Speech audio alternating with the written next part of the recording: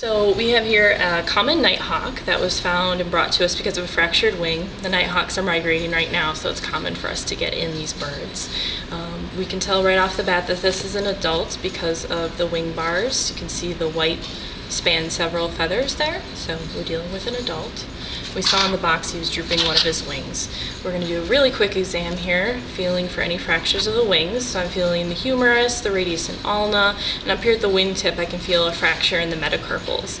And if we look on that side, there's a little bit of blood, a little bit of dried blood there, so it might be an open fracture, but we'll need to take some x-rays under sedation so that the patient's not stressed out and in pain while we're evaluating that fracture.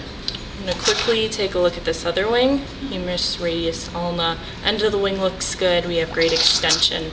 I'm going to feel the shoulders quickly, and they feel good. And then I did notice too, one of the eyes looked a little bit traumatized, so I'm going to take a look in this eyeball.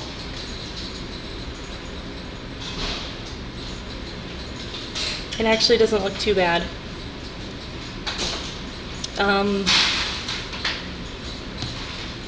The pectin and retina seem to be okay so far, but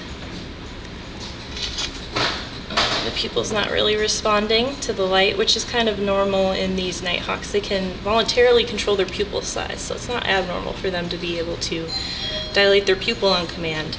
But both the retinas appear okay, so that's good news for this bird.